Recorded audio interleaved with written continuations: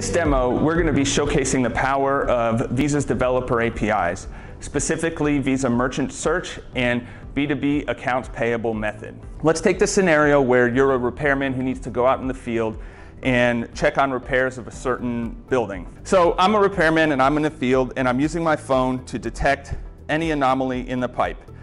As you can see, we came across something that we've designated as a marker. We simply take a picture of it and start the work order. Now, because we know what we just saw, a lot of this information can be pre-populated and doesn't need to be filled out by hand. And we can look at the suppliers, and according to Visa's developer network, there are 2 suppliers that can supply parts to fix this problem, either Home Depot or Lowe's. We'll select one and submit the work order. Now that that part is complete, we can look at another issue. So let's say we go across and we recognize a nail hole.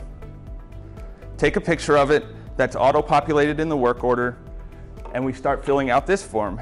And you'll look, there's a different set of suppliers that can supply parts for that particular issue. We select the supplier that we want and complete the work order.